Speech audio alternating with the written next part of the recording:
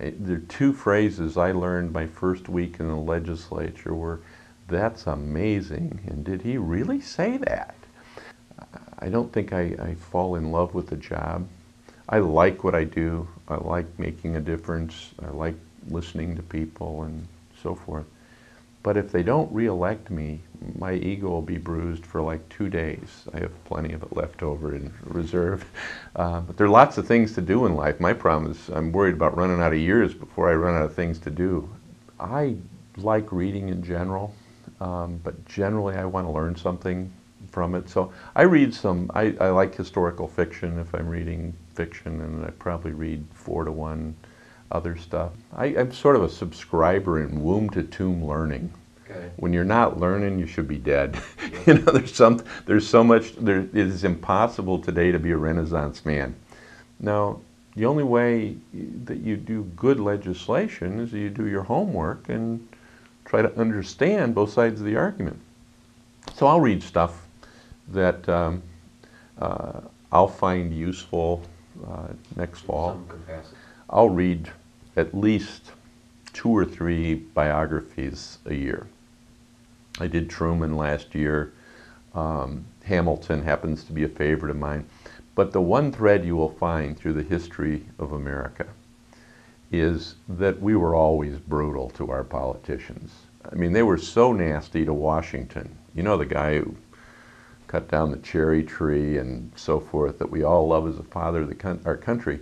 He almost didn't run for office the second term because they were just beating the living daylights out of him, calling him every name under the sun. He went, who needs this?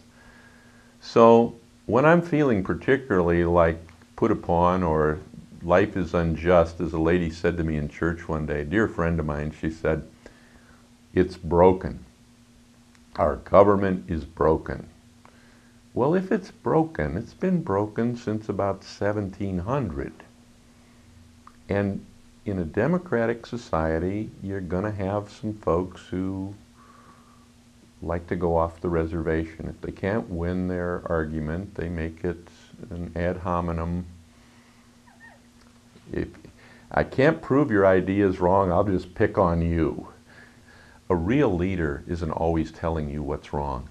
I mean, you can get people to follow you by being against things, but real leaders say, hey, you know, there's a way out. But when you go to the cemetery, you know, the old cemeteries, how many tombstones do you see that are engraved with, he was against the Brooklyn Bridge, you know? I mean, being for things is how mankind has moved forward. But there's some folks I work together with that are Democrats, and we disagree on about this much. And we agree on about this much. And so we've sort of agreed that we're not going to argue about this because they're not going to change me, I'm not going to change them. But we've got all of this we can work on together to make our community better. And I think that's what I've seen in the leaders here. And the media focuses on stuff that wouldn't even make the papers in bigger cities. I mean, somebody gets, there's a crime, and it's a headline.